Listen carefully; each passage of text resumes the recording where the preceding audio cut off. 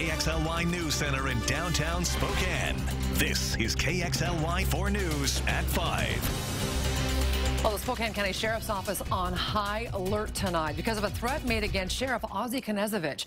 A threat to put a bullet in his head because of his opposition to a new gun control measure passed by Washington voters. Yes, a shooting threat by a gun control supporter over Initiative 1639. KXLY 4's Caroline Rourke was at today's press conference and explains. Caroline?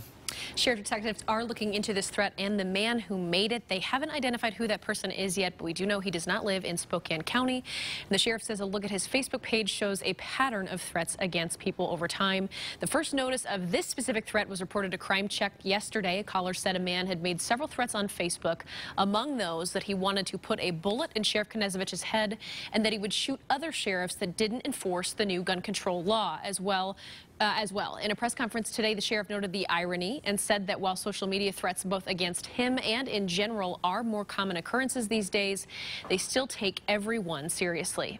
I don't think that we can afford to, to let that type of bullying, because this is the height of bullying, take place. This individual needs to be located. This individual needs to be charged and held accountable. Several law enforcement leaders in Washington state have said they won't enforce the new law as they find it to be a violation of the Second Amendment to the United States Constitution. Knezovich joined that conversation last week, saying he agreed that 1639 is unconstitutional, but that he disagrees with his peers and that there's anything in the law for them to actually enforce, saying then and today 1639 gives a sheriff nothing to do. The sheriff's office has passed along what detectives know about this threat so far to the Joint Terrorism Task Force. In studio, Caroline Rourke, KXLY 4 News. Thank you, Caroline.